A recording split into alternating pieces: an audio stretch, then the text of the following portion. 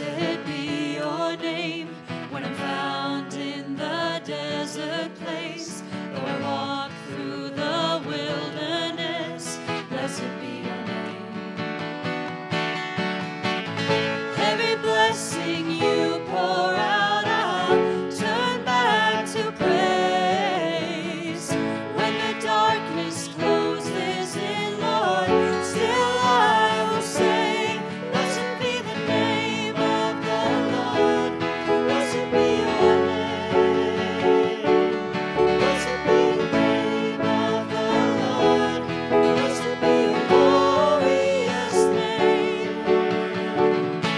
Blessed be your name when the sun's shining down on me, when the world's all as it should be. Blessed be your name.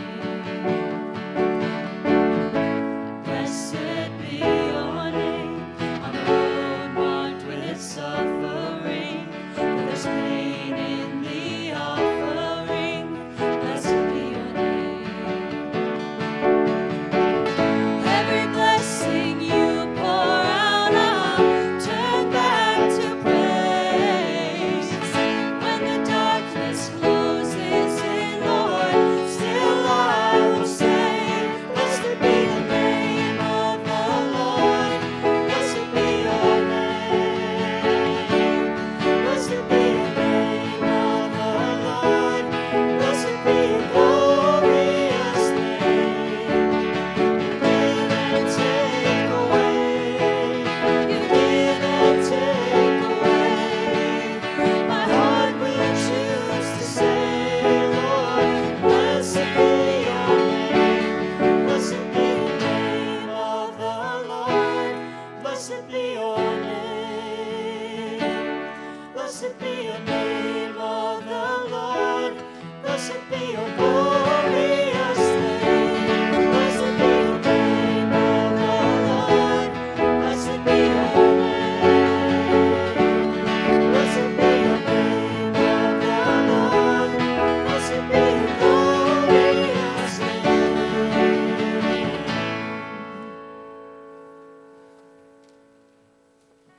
This is the day the Lord has made. Let us rejoice and be glad in it. Welcome to worship at United Presbyterian Church. It is good to see you all. And a special welcome to those who are joining us via live stream. If you're visiting with us this morning, there should be a green welcome folder in the pew pocket in front of you. On the right-hand side of the pocket, or on the inside, in the right-hand pocket, is information about what happens here during the week. On the left-hand side, there's a card that you can fill out and place on the offering plate later so that we can stay in touch with you. I have a few announcements to point out. Let me turn this over. First, that today is our last day receiving the disaster kit donations, the gifts from the heart. You'll see that list there. On October 30th, we will be putting those together as part of our trunk or treat and celebration Sunday. Following worship, we will put those together. We'll have lunch together. The kids will put on their Halloween costumes and trunk or treat in the parking lot. It'll be just a fun time all around for all of us. I hope you'll all join us.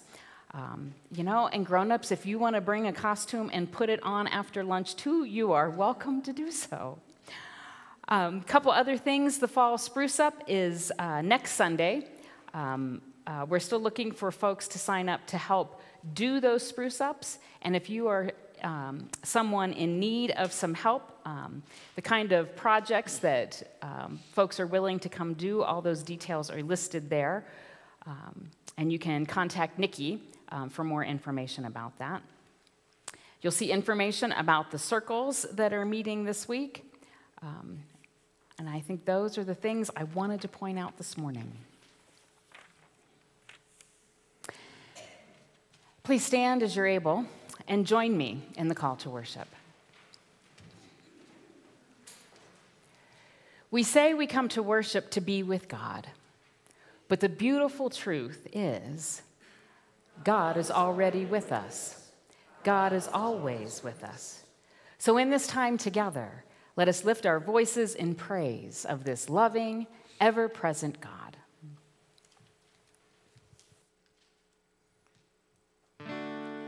When the music fades, all is stripped away, and I simply come, longing just to bring something that's of worth that will bless your heart. I'll bring you more than a song, for a song in itself is not what you have required. You search much deeper within, through the way things appear. You're looking into my heart. I'm coming back to the heart of worship, and it's all about you. It's all about you, Jesus. I'm sorry, Lord, for the thing I made it, when it's all about you. It's all about you, Jesus.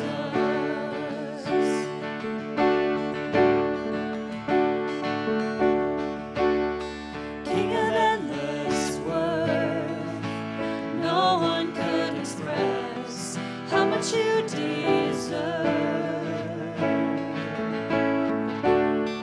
Though I'm weak and poor, all I have is yours, every single breath. I'll bring you more than a song, for a song in itself is not what you have required.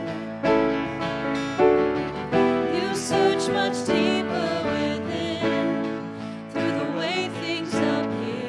You're looking into my heart. I'm coming back to the heart of worship, and it's all about you. All about you, Jesus. I'm sorry, Lord, for the thing I made it, when it's all about you. All about you, Jesus. I'm coming back to the heart of worship, and it's all about you. All about you, Jesus. I'm sorry, Lord, for the thing I made it, when it's all about you. All about you, Jesus.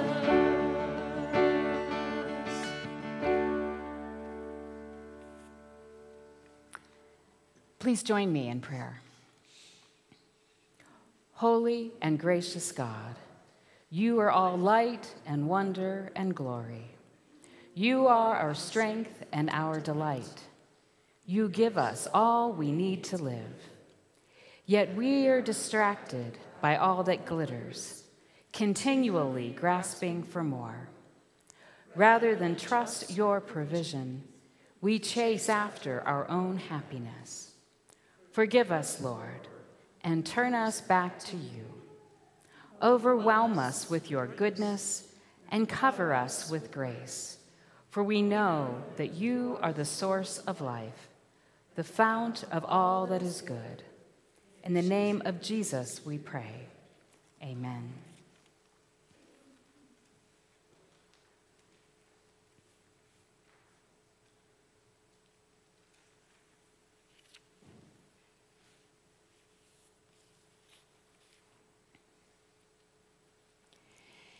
Hear the good news. Nothing in life or in death can separate us from the love of God in Christ Jesus. Thanks be to God. In Jesus Christ, we are forgiven.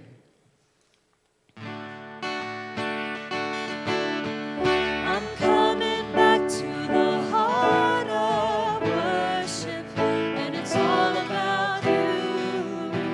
All about you, Jesus. I'm sorry, Lord, for the thing I made it, when it's all about you. All about you, Jesus.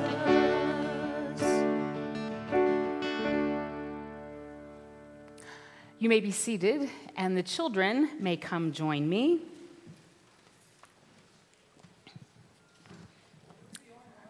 No, I see Kai's coming.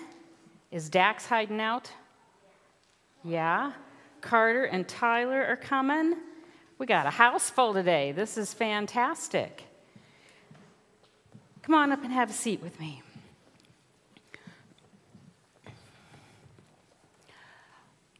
Oh my gosh, you're getting huge. It's great to see you, little guy. So I'm not Miss Michelle, right? Miss Michelle couldn't be here today because her brother, who lives in Cheyenne, had a stroke last night. And so he's in the hospital, and she's headed there this morning. So it made me think that maybe, we all have friends or family members who have difficulties, and we worry, right, when that happens.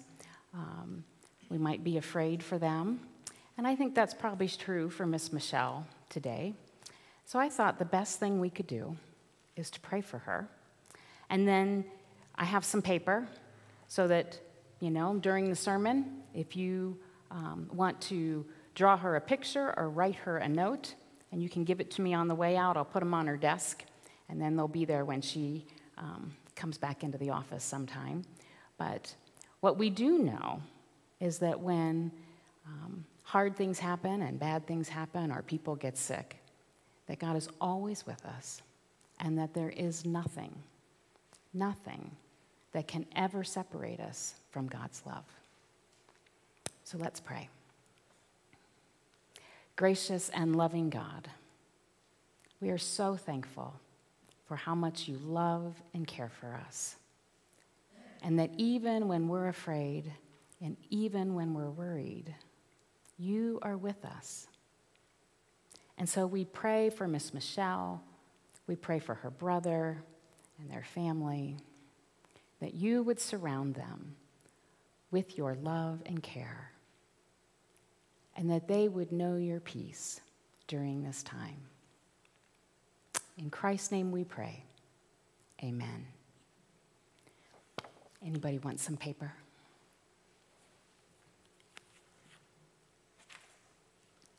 Is that for Dax because he's hiding out? Would you like some paper?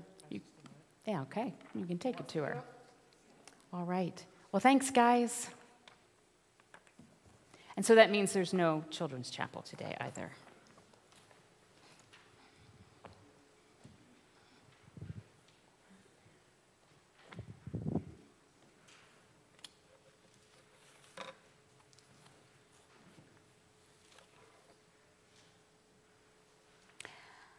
Let us pray.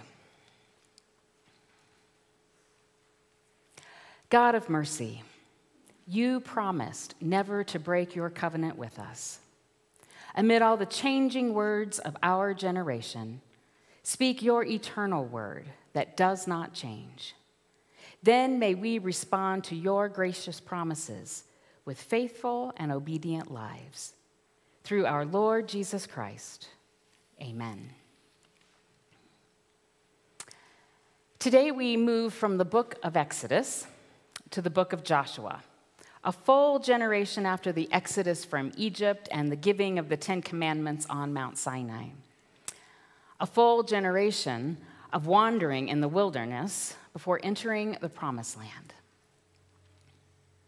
Joshua makes a turning point in the narratives of the Old Testament.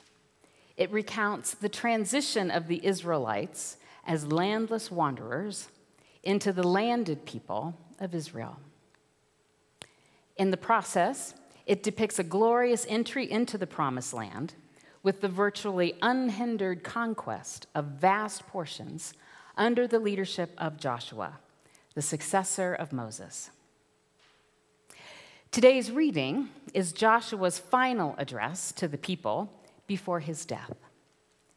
And here he reviews their history and challenges them to be faithful to God.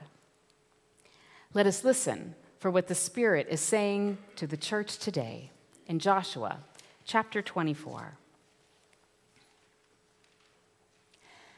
Then Joshua gathered all the tribes of Israel to Shechem and summoned the elders, the heads, the judges, and the officers of Israel. And they presented themselves before God. And Joshua said to all the people, "Thus says the Lord, the God of Israel, long ago your ancestors, Terah and his sons, Abraham and Nahor, lived beyond the Euphrates and served other gods. Then I took your father Abraham from beyond the river and led him through all the land of Canaan and made his offspring many. I gave him Isaac, and to Isaac I gave Jacob and Esau. I gave Esau the hill country of Seir to possess. But Jacob and his children went down to Egypt. Then I sent Moses and Aaron, and I plagued Egypt with what I did in its midst. And afterward, I brought you out. When I brought your ancestors out of Egypt, you came to the sea, and the Egyptians pursued your ancestors with chariots and horsemen to the Red Sea. When they cried out to the Lord, he put darkness between you and the Egyptians and made the sea come upon them and cover them. And your eyes saw what I did to Egypt. Afterward, you lived in the wilderness a long time. Then I brought you to the land of the Amorites, who lived on the other side of the Jordan. They fought with you, and I handed them over to you, and you took possession of their land, and I destroyed them before you. Then King Balak, son of Zippor of Moab, set out to fight against Israel. He sent and invited Balaam, son of Beor, to curse you. But I would not listen to Balaam. Therefore he blessed you. So I rescued you out of his hand. When you went over the Jordan and came to Jericho, the citizens of Jericho fought against you, as well as the Amorites, the Perizzites, the Canaanites, the Hittites, the Girgashites, the Hivites, and the Jebusites. And I handed them over to you. I sent swarms of hornets ahead of you that drove out before you the two kings of the Amorites. It was not by your sword or by your bow. I gave you a land on which you had not labored, and towns that you had not built, and you live in them. You eat the fruit of vineyards and olive yards that you did not plant. Now, therefore, revere the Lord and serve him in sincerity and in faithfulness. Put away the gods that your ancestors served before the river and in Egypt, and serve the Lord. Now, if you are unwilling to serve the Lord, choose this day whom you will serve, whether the gods your ancestors served in the region beyond the river, or the gods of the Amorites in whose land you are living. But as for me and my household, we will serve the Lord." The word of God for the people of God. Thanks be to God. Choose this day whom you will serve. How would you answer? I imagine that most, if not all of you, would answer like Joshua. As for me and my household, we will serve the Lord. But do our actions truly bear that out? I would argue that the two resources we most value are time and money. And how we use these point to what is most important to us. If you were to look back over your calendar and checkbook or credit card statement, it would show you how you spend your two most valuable resources. It would show you what you truly serve, regardless of what you might say. It's a revealing exercise, and I would encourage you to try it. A record of what you value is right there in front of you, in black and white. Now, while we don't literally gather up carved images of other gods like the Israelites were doing, it's easy to absorb the values that surround us without reflection. And then over time, it is easy for what we say we value and where we place our time and money to no longer be aligned. This challenge laid down by Joshua to remember God's acts in our lifetime and long before, and consider our commitment in light of that, is a useful, reflective practice if we want to live lives of authenticity and intention. This practice is the foundation of our stewardship emphasis every year. And while we talk about the financial needs of UPC and ask for your participation and support, it is really an annual spiritual practice, an opportunity for each one of us, each household, to reflect on what we most value and consider if we've given ourselves to it wholeheartedly. When Joshua puts this challenge to the Israelites, they respond not just as individuals or households, but also as a people. Together, they have a purpose that is larger than each individual. When they choose to reject the other gods and recommit to serving the Lord, they recommit themselves to the covenant to be God's people, to be God's agents of wholeness and blessing in the world, to be the ones who remake the earth. Something that is larger than each one individually. The power of wholehearted commitment and the whole being greater than the sum of its parts is illustrated in the story of the Olympic rowing team of 1936. It's beautifully told by Daniel James Brown in his book, The Boys in the Boat, 9 Americans and their epic quest for gold at the 1936 Olympics. It is the story of 9 working-class boys from the University of Washington, raised in the depths of the Great Depression. Without any rowing experience, they forged a team and raced against the elite rowing teams from the East and West Coasts and won a spot to represent the U.S. in the 1936 Berlin Olympics, shocking the world by challenging the German boat rowing for Adolf Hitler. I know nothing about rowing. How hard can it be? You pick up the oars and you row, right? Maybe not. Physiologists have calculated that rowing a 2,000-meter race, the Olympic standard, takes the same physiological toll as 2 back-to-back basketball games in about 6 minutes. The movements of each rower have to be so intimately intertwined, so precisely synchronized with the movements of the others, that any one rower's mistake can throw off the tempo of the stroke, balance of the boat, and ultimately the success of the whole crew. They say it is maddeningly difficult.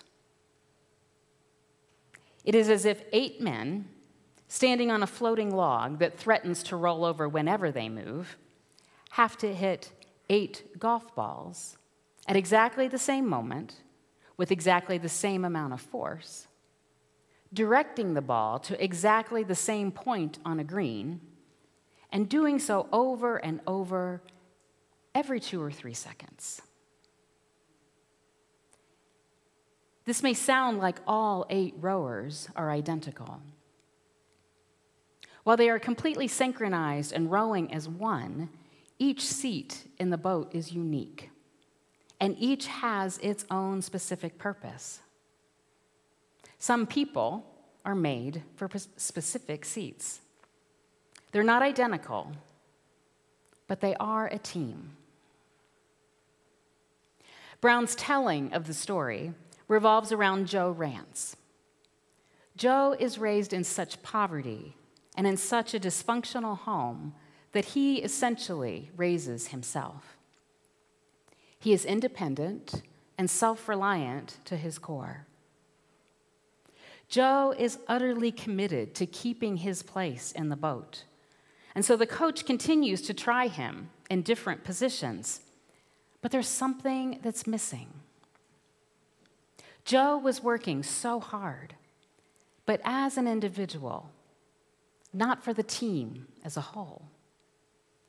He hadn't given himself over to the team. He needed to trust them. George Yeoman Pocock, one of the wisest people in the world of rowing, also built the boats for the University of Washington. And he says, where is the spiritual value of rowing? The losing of self entirely to the cooperative effort of the crew as a whole. During this time that Joe is struggling, George pulls him aside and explains to him, the craft of building a boat is like a religion. It isn't enough to master the technical details of it. You have to give yourself up to it spiritually. You have to surrender yourself absolutely to it. When you're done and walk away from the boat, you have to feel that you have left a piece of yourself behind in it forever, a bit of your heart. Without Joe's total commitment, the boat was missing what rowers call swing. It's not just that the oars enter and leave the water at precisely the same instant. 16 arms must begin to pull. 16 knees must begin to fold and unfold. 8 bodies must begin to slide forward and backward. 8 backs must bend and straighten all at once. Each minute action, each subtle turning of the wrists must be mirrored exactly by each oarsman from one end of the boat to the other. Rowing that becomes a kind of perfect language. Poetry. That's what a good swing feels like. Swing comes from the losing of self entirely to the cooperative effort of the crew as a whole.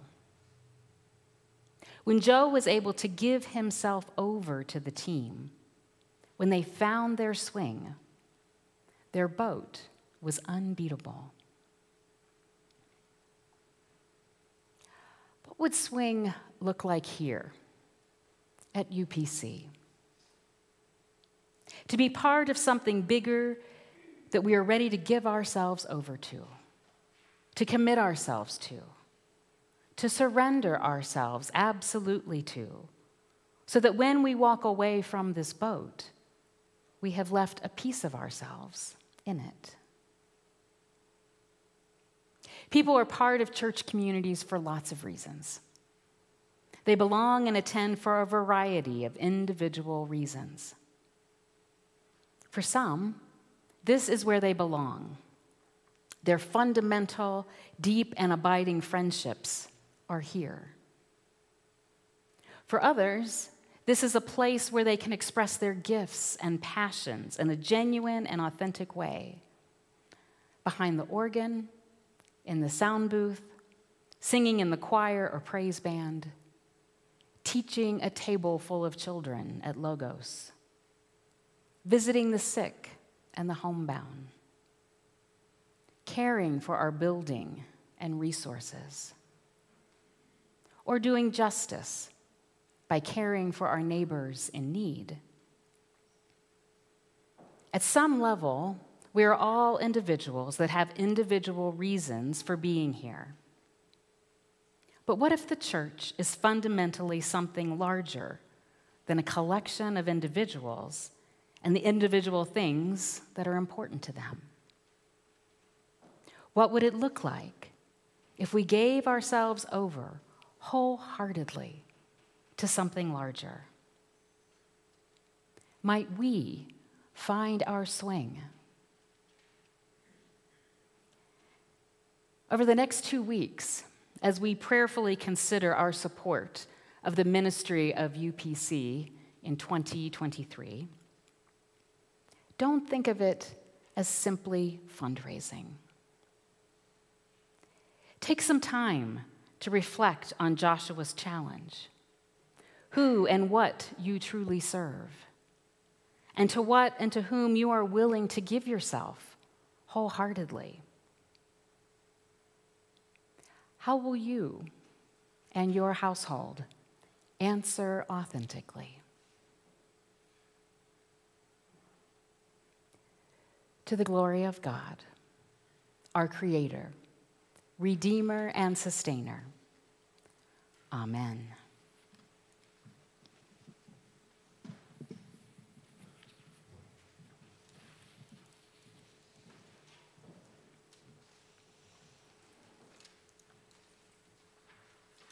With gratitude for God's faithfulness and with thanksgiving for all that we have received, let us bring our gifts to God.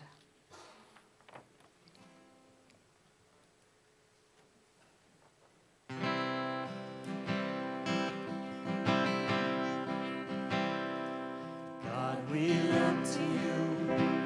We won't be overwhelmed. Give us vision to see things like you do. God, we look to you. You're where our help comes from. Give us wisdom. We know just what to do.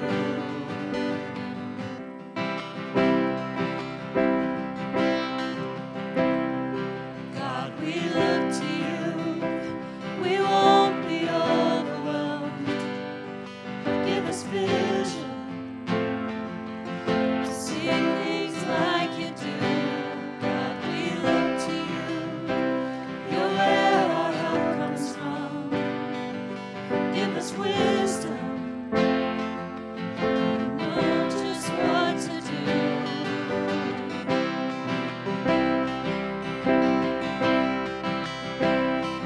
We will love you, Lord, our Savior. We will love you, Lord, our shield. We will love you, Lord, our rock. Forever all our days, we will love you, God.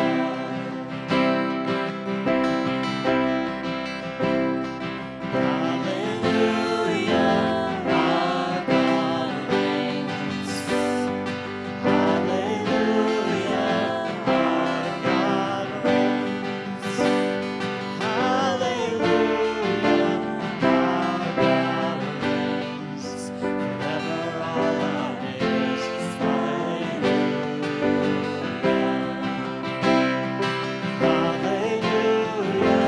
our God reigns. Hallelujah, our God reigns. Hallelujah, our God reigns. Forever all our days. Hallelujah.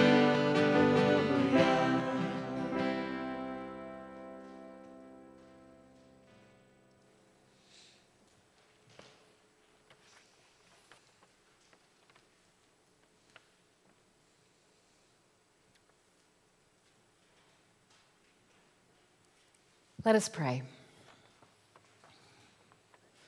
O God, with faith and hope, we offer these gifts, symbols of what we truly value.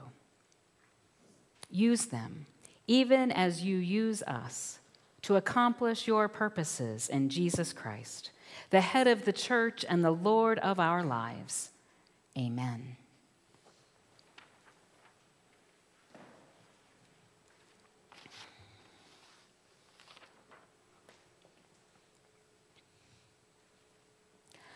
Let us continue in prayer.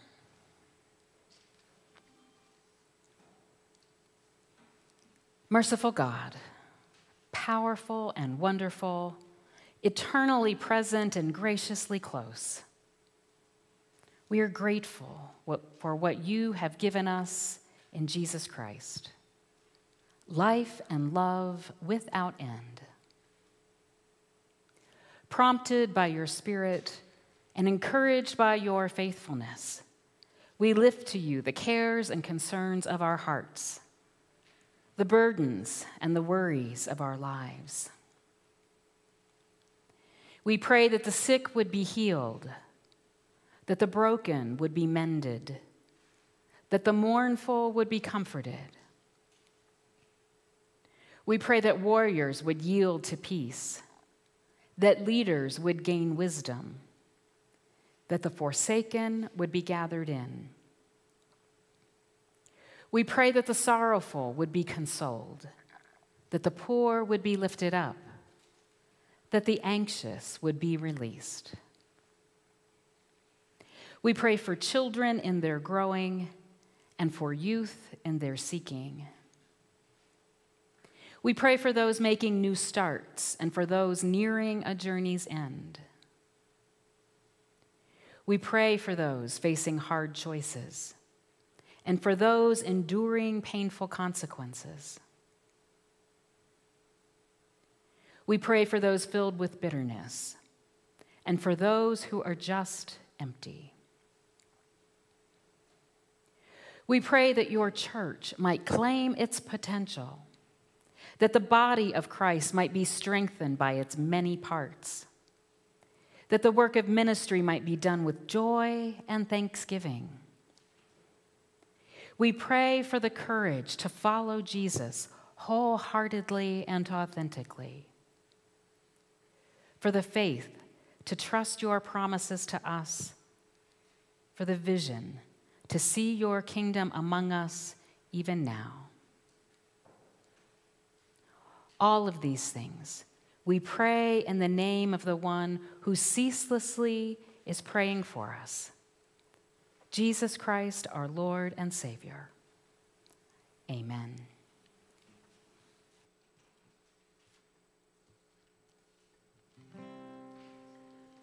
Please stand.